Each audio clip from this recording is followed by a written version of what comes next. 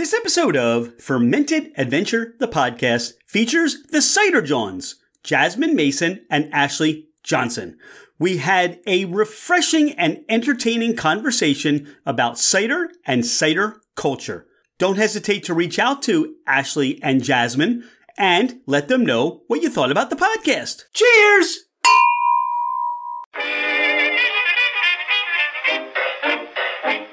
Hello, ladies and gentlemen, craft spirit enthusiasts, and those interested in the intoxicating world of craft distilleries, cideries, meaderies, wineries, and the occasional foray into breweries. It's Rich Shane, and welcome to Fermented Adventure, the podcast, where we bring you the fascinating people that are making the mash, fermenting, distilling, bottling, pouring, and delivering to you some of the finest libations in the world. Before we get started, here are a few housekeeping items. Thank you for bringing the podcast into wherever you are and whatever you're doing. We truly are grateful that you have chosen to listen and make us part of your day. It would mean the world to us if you left a 5-star review. This helps us climb in the rankings, and it makes it easier for others to find us. Don't hesitate to leave us your comments as well. If the podcast didn't meet your expectations, tell us why. We're always striving to improve. You can find us at fermentedadventure.com. We are on Instagram and Facebook as Fermented Adventure. Email us at fermentedadventure@gmail.com. All right, FA Nation, let's meet our guests. She's Jasmine Mason. She's Ashley Johnson. I'm Rich Shane, and this is Fermented Adventure, the podcast. Ladies, welcome to the podcast. Thank you for having us. We met at CiderCon in Chicago, and these two ladies are there, the Cider Jawns. Okay, for those that don't know, who are the Cider Jawns? What is the Cider Jawns? Jasmine. Oh, throw it to me, right? So we are two friends. We met in college. We went to St. Joe's together. And so we are the Cider Jawns. We started a social media page after going to Port de Coeur in 2017, 2018? Something like that. Something like that around there. We went to Port de Coeur, which is like a cider fest that was happening. I believe that they do different dates around the country, but we obviously went to the one that was in Philly by the Navy Yard.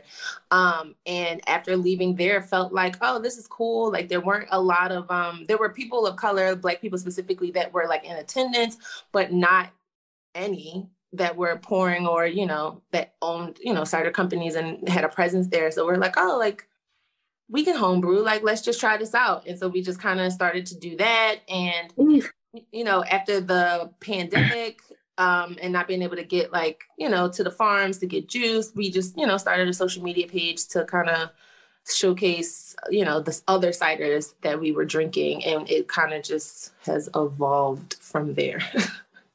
Well, here's what I know about the Cider Jawns right now. And thank you, Jasmine, for that. You're just very concise. You told the whole story. We can wrap up. Thanks for being on the podcast today. All right. You said a lot. All right.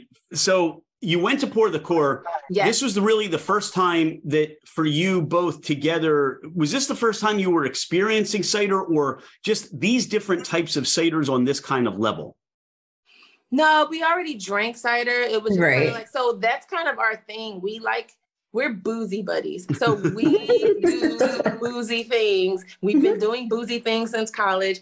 And it was one of those things where I think we probably saw it on like Eventbrite or something. And it's like, oh, Port de Coeur, cider, it's like $20. Let's go. Might have got it off Groupon, I think. Right. I think so.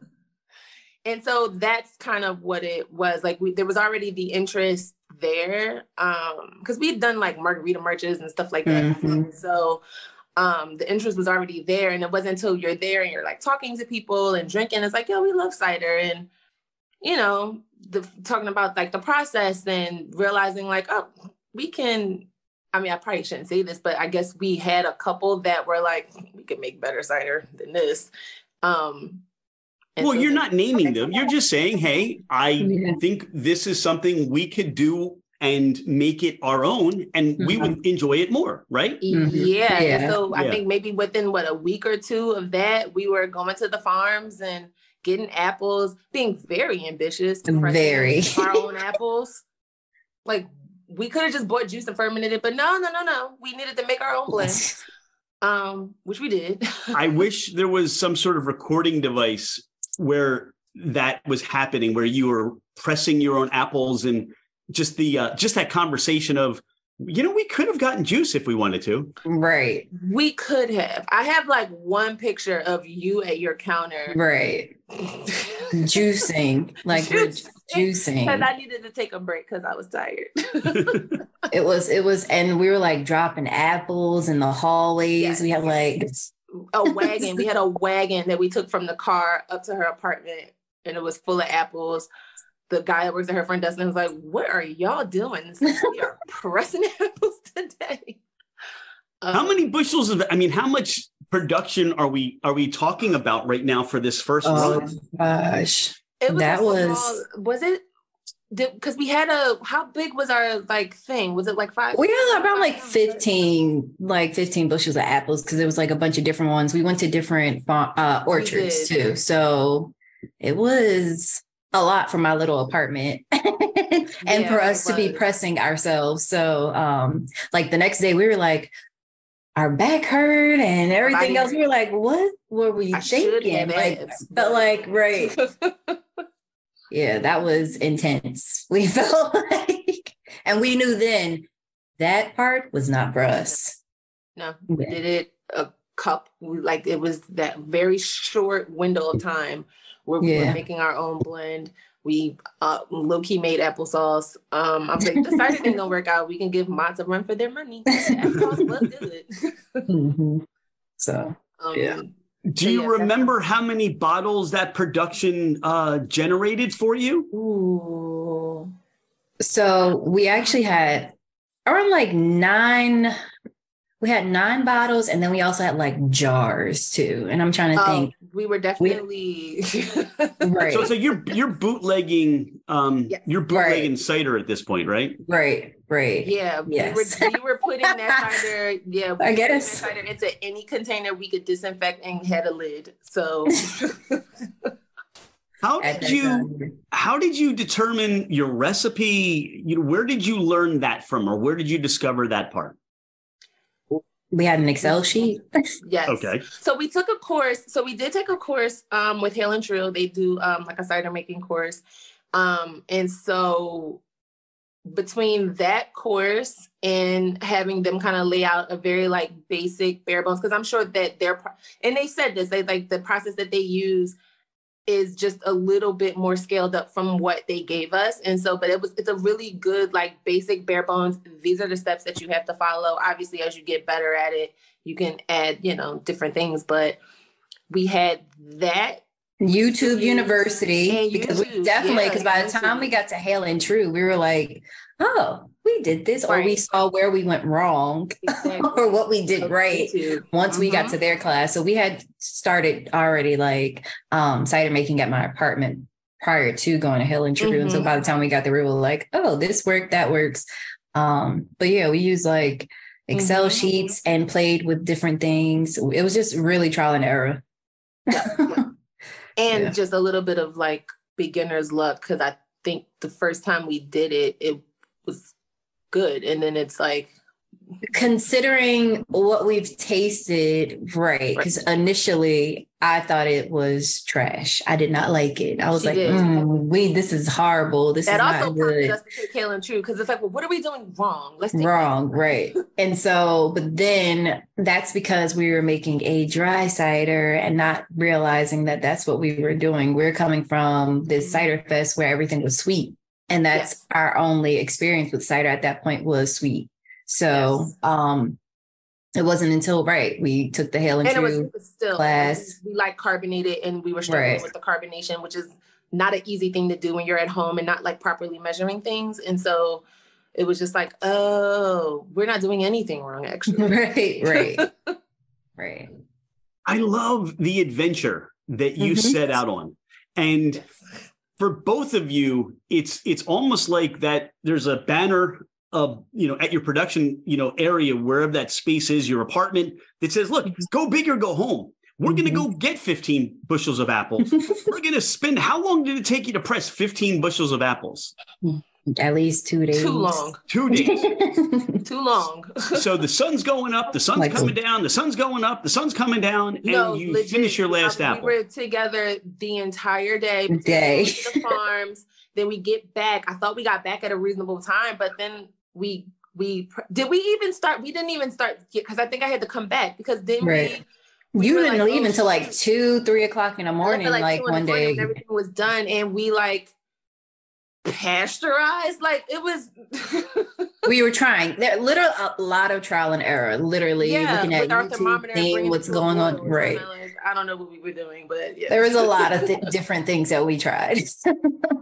Through that whole period of you pressing apples and pasteurizing and fermenting, where did the name come into play for your company? For the Cider Jawns? Yeah. So that came from once pandemic hits and, we're not really like home brewing anymore, but we're still drinking cider and we still kind of want to like, immerse ourselves within the cider community. It's like, oh, well, let's start a social media page where we can kind of highlight some of the ciders that we are drinking and the places that we are going that have cider on tap. And it was just easy because I'm from Philly. Ashley's been living in Philly for a while. Joan is a very, what is it, a colloquialism? That's the word. It's a slang term. It's a Philly slang term. It just made sense. We decided Jawns. Yeah, we had to pivot from being able to make cider to then not being able to make cider just because of accessibility to the apples during that, because that's what we thought we had to do at that time. So Jasmine came up with the name and we kind of started our social media and then once we realized like there are not a lot of people that look like us, right? So maybe we can try to get other folks that look like us interested in cider, right? And then also, we did a tasting one time and we invited friends who are not cider drinkers or beer drinkers, but they came, to be supportive. And by the time that they left, they were like, oh, we actually did enjoy this cider or this beer. So we just want our community to be more immersed into the cider culture or brew culture just because we enjoy it, right? So, and we want to see others that look like us too. So, so essentially for Cider Jawns, you're running on 2 tracks. One, you're producing and you're, providing your own cider.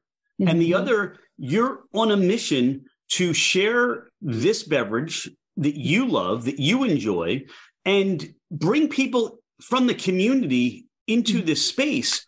And one of the things that always resonates with me, one of the things that has now resonated with me attending CiderCon and, speaking to people with the American Cider Association is this desire, this focus, this laser-like focus on inclusion and wanting to expand. And here's what I love about it. It expands the conversation because you, me, them, we all bring our perspectives into this, our, just what we enjoy, what we like, our experiences. Yep. Yeah, for sure. I think it's mutually beneficial, right? For everyone. So like it will broaden the market for the cider industry, right? So I think it's definitely beneficial for the cider industry to be more inclusive. And then also like we want our community to know that cider there's a vast variety within it. And so it's not just like we had to go on that journey of, starting from sweet to now we like dry ciders and everything in between. So we want them to know that just like wine, people like wine, and people like beer, like we also want them to know that, hey, you can also like cider the same way. So it's just educational, I guess. It is for everyone. People they're like, oh, I don't like cider, I don't like Angry Orchard, and it's like, okay, that's fine. But there's so many other brands. If this is too sweet for you, or you don't like this flavor profile, or maybe you like other flavors that you're not seeing. Like, Right. So like she said, it's such a wide array of things within this industry that I don't think people realize. And I feel like we can tap in. There are so many different things that Jasmine and I want to do. Yeah. Within like cider and brew, like, yep. And it's because it's such an untapped market, right? So,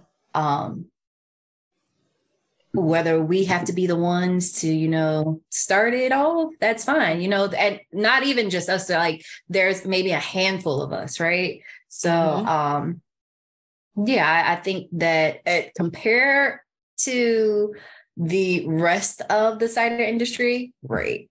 Like, I feel like we have a handful of us, I guess, trying to make way. And just like when we had our panel, where it was a seat at the table, like, right. Yeah.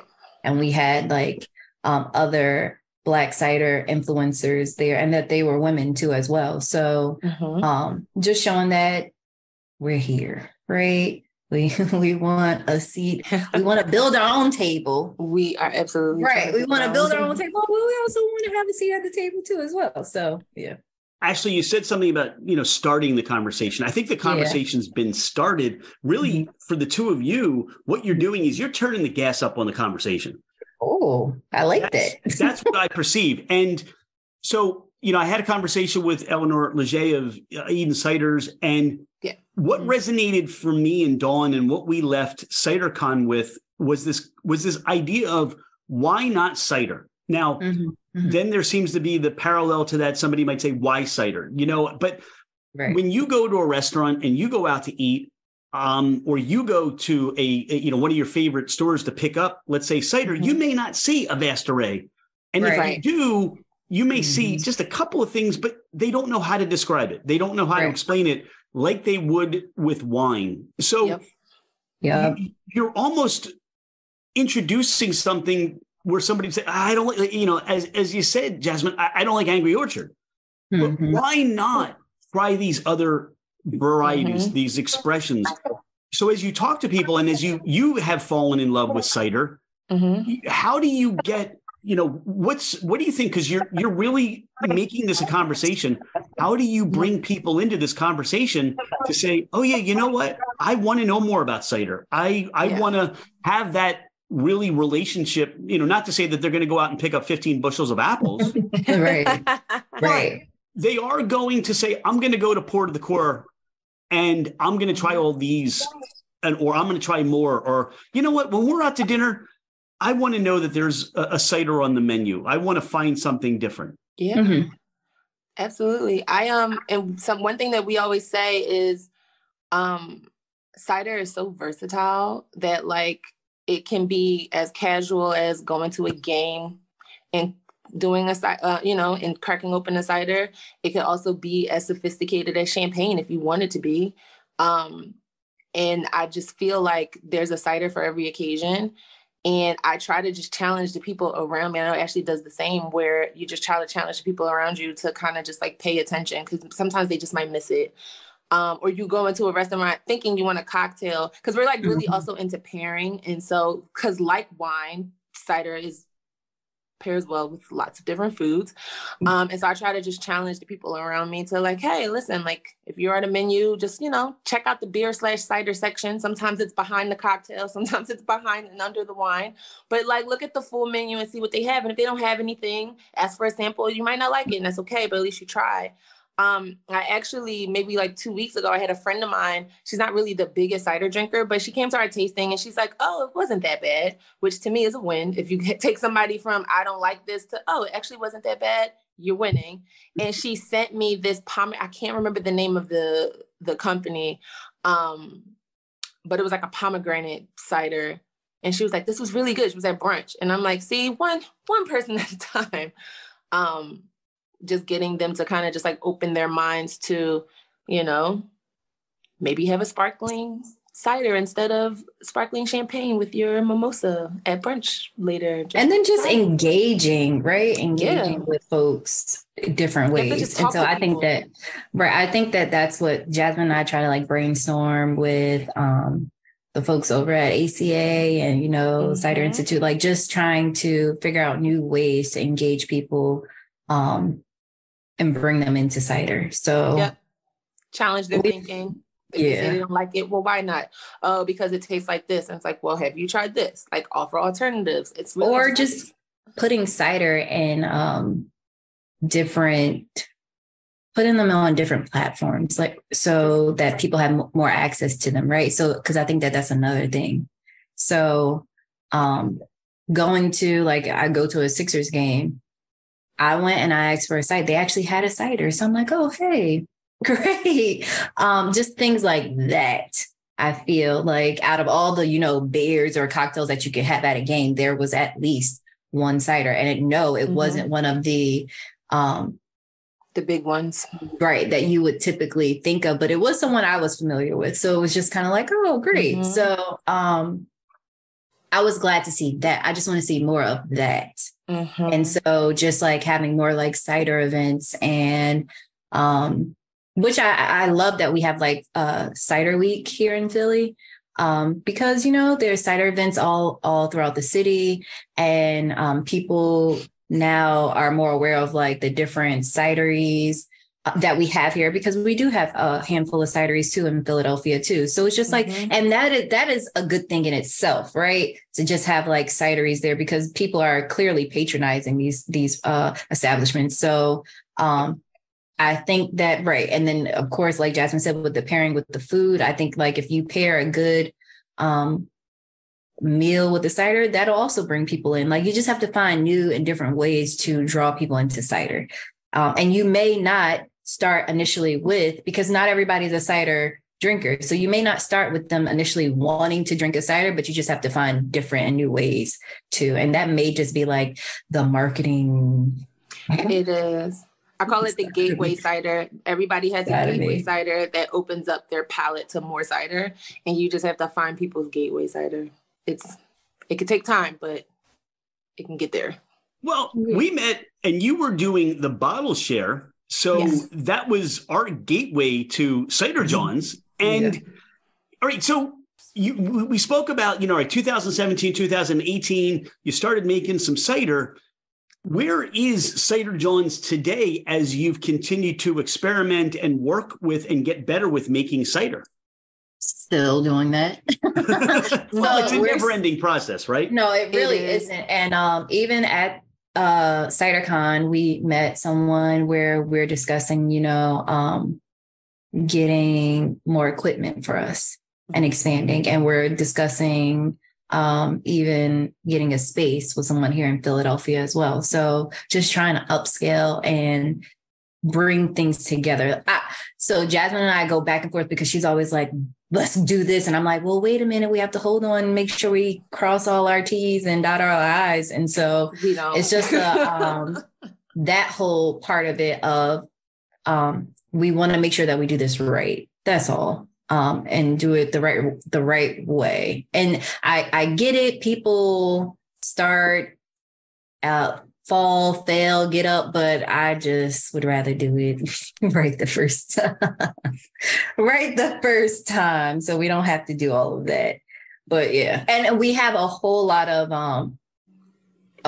support from other people in the cider industry too. So I think that has been very helpful for us and along our journey. But yeah, so we're still experimenting for sure. Yeah.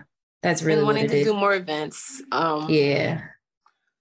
To your point about like expanding other people's, you know, exposure to cider and stuff like that. And so, and just wanting to be more involved with ACA and being on, you know, we liked doing the panel, the seat at the table panel with the other Black women in cider. And so just like more of that, maybe, you know, looking for more like leadership type roles. So listen, Jasmine and I have so many different ideas outside of just making cider, right? Because now that we see like all of these opportunities, because we recognize the gaps here, right? We're like, oh, well, we can do this, we can do this, we can do this, we can do this, but it's like one thing at a time, right? So, right, we're working on some events. and then also maybe another collaboration. And then also just like our own cider, getting our own stuff, like I said, with the space and the equipment and stuff. Yeah. So there's a lot of different things going on for us right now. So yeah. All right. You talked about a couple things. You talked about your collaboration and doing another collaboration. Are you allowed to speak to that? And not just yet. All right. We can't get a scoop. I was hoping for a scoop. Not just yet. Here's the wonderful thing. And what's that, Jasmine? I said, hopefully soon, not just yet. All right. Here's the wonderful thing. And Ashley, you touched on this about, the cider community, and there's so many people in the community that want to help other people, right? Yeah. Yes. I think that's refreshing. Yes. It is. A lot of people don't want to keep all those cards close to their vest. Mm-hmm. Right. And I think the most important thing that's recognized, at least to me, is the more everyone helps each other, the more cider becomes more mainstream, the more cider becomes that beverage of choice, that it grows. Everybody grows. It's not competitive. Everybody. Yes. Right. And I think that that's what we love about the cider industry. Like we love the cider industry. We love the folks, everyone. Because I feel like we all have a goal to make cider, more of a, like, right along with wine and beer, right? Not like under a second to it. No, we want it to be right up there with them.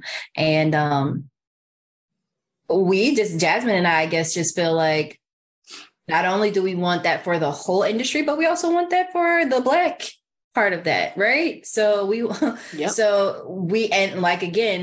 that is a completely untapped market. So it's like, right, let's bring on these folks to the cider industry as a whole, because we see everybody in the cider industry, everyone's like, they're all trying to get cider to be a prevalent, or popular drink. And yes, so are we, but not only just in cider, but also within our community. So I think, and I think that they recognize that, and they're like, come on, join us. So everyone is so helpful, so welcoming. Yes. I'm so glad that we're in this industry, honestly. Honestly, if we could, because I've seen other industries and how things go, and it's cutthroat, but it's very competitive, which is fine. But we appreciate that people don't gatekeep here. Yeah. That's a great. Can I steal that? Gatekeep? I've not heard that before. That's wonderful. Gatekeeping. Yeah. Yeah. No, I love that. Yeah. Pardon the interruption. If you like what you hear, if you love what you're hearing, please share the podcast. Please take a screenshot of the podcast, post it on your social media, tag us, just to let everybody else know about Fermented Adventure, the podcast. We'd be grateful for your help to grow our podcast. Jasmine, you mentioned events. Yes. I already asked for one scoop, didn't get that. So I'm going to ask, are there any events that you are allowed to share that you have coming up that people can find you at? We have one that is further along in the planning process than the others. I'm not sure. Ashley, do we want to say? I mean, we're going to have a tasting in, it's not necessarily a tasting, but it's going to be a collaborative event with another entrepreneur woman from Philly who she does catering. So it's kind of like we wanted to do, like, she does catering. We have the cider. So we're going to do a joint event. We actually just looked at the space this week. So hopefully that'll be happening in May, like at the end of May. So that'll be it. We're hoping to also include other people from the cider industry as well. So we'll see how this goes. So that is the most recent one, but we still do like our smaller tastings where we gather up ciders and a few beers, and we do a guided tasting for just like up to like 10 to 15 people.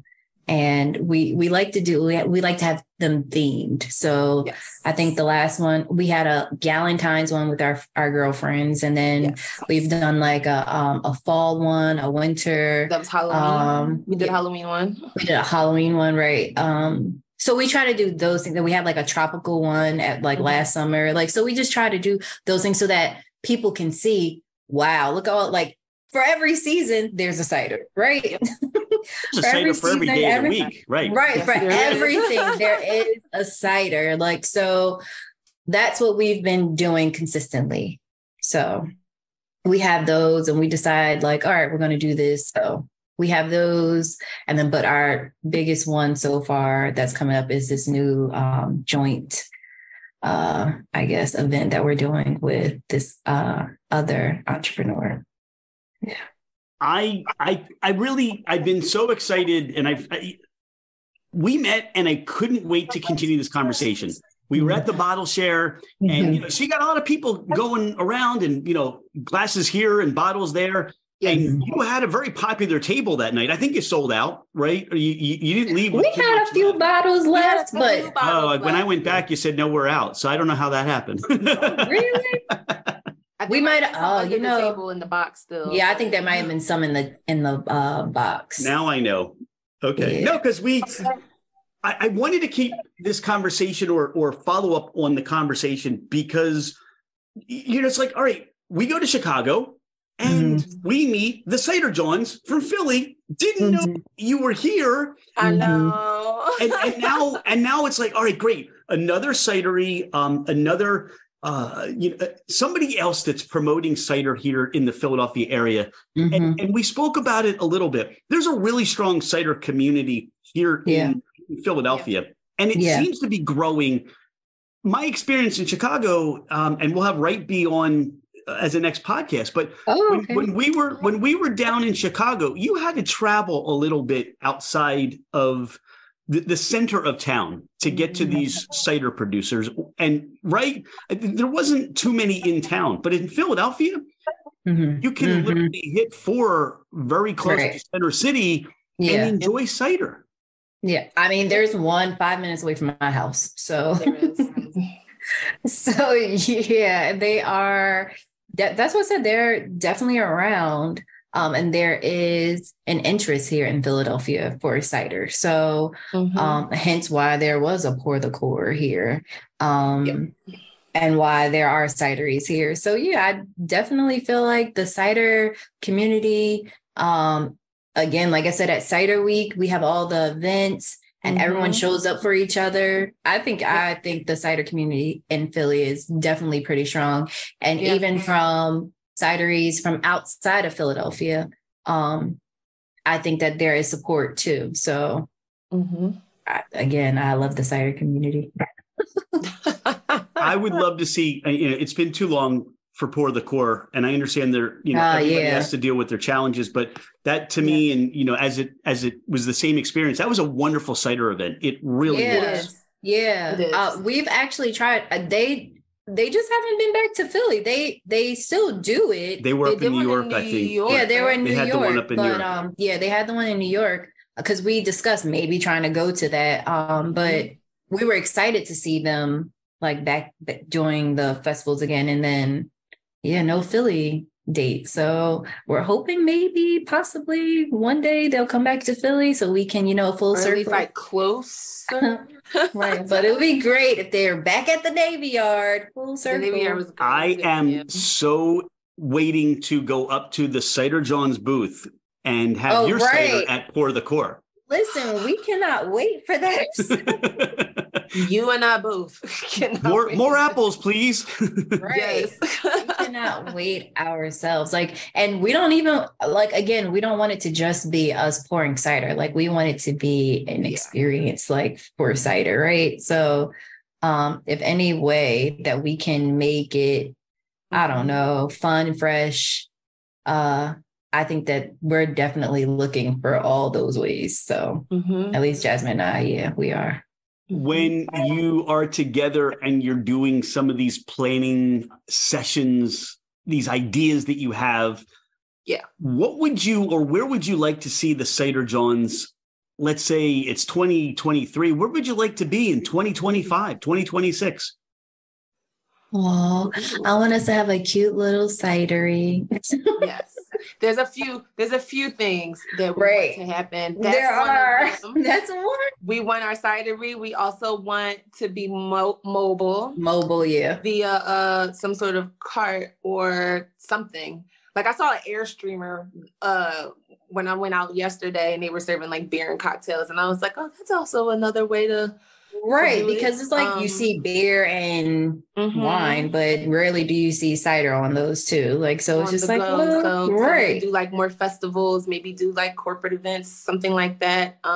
We would like for our tastings to be more upscale. So, you know, if we could somehow manage to pull together like a dinner in Blanc-esque kind of event, but have cider be the focus, that would be amazing. I don't know. He's asking, so I'm just like, all right, thank you. So I'm trying to think. Listen, TV, the works, okay? Works, right, the works. We were approached for to participate in a TV show, like, and I was telling Jasmine, like, we cannot, because she didn't want to do it. I was we cannot do this show. But it got me to wondering. I'm like, but wait a second, if they're doing this for this. That's what I told you. If they do, then we can. I feel like sometimes cider, we are giving ourselves the short end of the stick. Like we're not giving ourselves enough credit that all of what we can do with cider. So right, it's like balls to the wall for me and Jazz. We're like, oh, we're gonna pitch TV shows. We want a mobile cidery. We want our brick and mortar cidery. We want to do more things on like social media.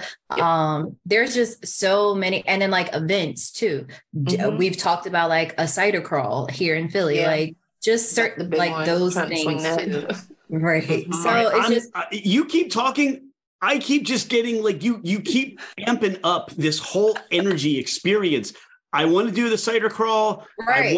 I want to see you on TV. I want to do the cider in Blanc. I can't wait to go to your We want to do it. And if it's like, we recognize that like we may not be the ones to actually do it or anything like that, but we want that to be in cider, right? We want in cider that we would like to attend. Right. You know what? I love that, because that's for Dawn and I. We have those ideas too. And you can only, I'm going to say this, you can only bite off so much of the apple at one time. And I think for where the both of you are, it's, look, if you want to produce cider, it's about putting those, bricks in place so that you can now have your production space, have a place where people can come and try and buy bottles and all those things. Right. Because that was my experience. The both of you, I mean, to meet with the both of you, having you pour cider, it's like, this is so much fun. You bring your personality, and you both have these two different personalities that really come together. and if you, as you come, and produce your cider, do you have like a philosophy on what your cider that you want it to be, what that cider is going to be that people say, oh, that's the cider Jawns. That's their cider. I know initially we discussed that because we feel like in the cider industry, everything seems to lean towards the drier side. And we came from the more sweet. And let's be honest, Black people like sweet. They like sweeter, I guess, like drinks, I guess. And then, so from that, we're like, how do we draw in more Black people or people of color, like into cider? And it's basically without doing them a disservice by just giving them sweet, right? So it's kind of like, we would like for it to be semi-sweet, semi-dry, like somewhere in the middle. Start there. Right. To start there in the middle. Right. Down to dry. So that is what we are trying to, that's what we're trying to establish here. So it's just kind of like, right, we want a semi-sweet, semi-dry, but then also, in the cider industry, there's no real scale for dry, sweet, semi. So it's that, then you have to deal with that too. So, but we are just going to try to, wing it with what and I think that that's the whole part of it, of us like trying to gauge. And I think that's what we're trying to do with like these tastings too, is try to gauge what we see our audience what they like. And we definitely, like, when we take our sheets that from everyone's critiques and everything from the ciders that they've tasted, it's like we can, right. So we can see what people are enjoying and what they're not, because this is our audience. So it's like, we're taking this back and we're making a note of it for when we are making our cider. So it's like, all right, we know people, right, are liking this more than that. So I think that is what we're trying to, that is our focus, honestly. Like, we started with that idea, right? So that's still what we're doing. So it really comes through to me that you're starting this, I'm not going to say revolution, I'm going to say evolution, because that you take the idea that within the Black community, as you spoke about, the palate choice may be more sweeter. Yeah. But as you introduce these semi-sweet, more towards dry, what happens is your palate becomes educated. It happens. Yes. Look, it happened to us. It's the same thing for Dawn and I. Sweet cider, sweet wine. Yeah. You know, we enjoy that. It's just something that I think as genealogy, we become conditioned. We love things sweet. That's why they add all these additional sugars to food. But as you start tasting these drier ciders and the complexity, and you get the bitterness and the tannin and the tartness and the sourness,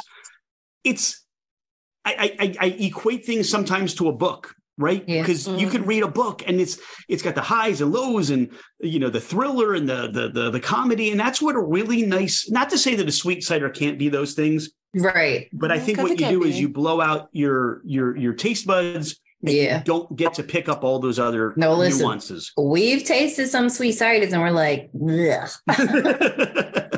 like, and you know, and I think that was the whole thing. Like, where you see the name of it, and you're like, oh, this is going to be great. And then you taste it, and it's like, there is a crop of ciders where the flavors are very, very interesting. And then you taste it and it's like, well, that's not quite what I thought it was going to be.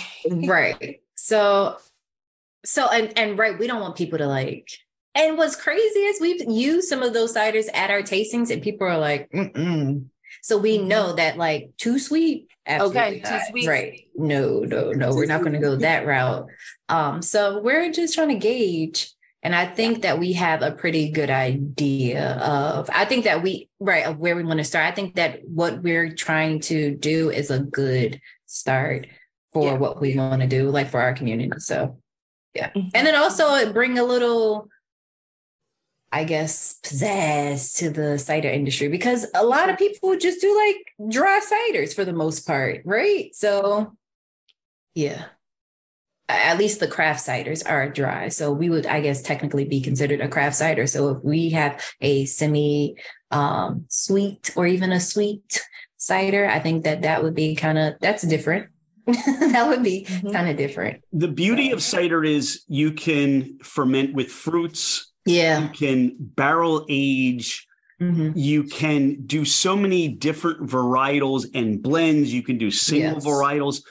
The anything that you both come up with and have ideas for that you can put your own spin on it is just waiting for you to do. Yeah. It's just waiting. So, you know, Ashley, do a little bit more of that. Take the jump, because I love the cider that, you know, the cider that you had. It was wonderful, but I think your personalities too, and your mission and your communication of what you're looking to create is also what makes your cider enjoyable.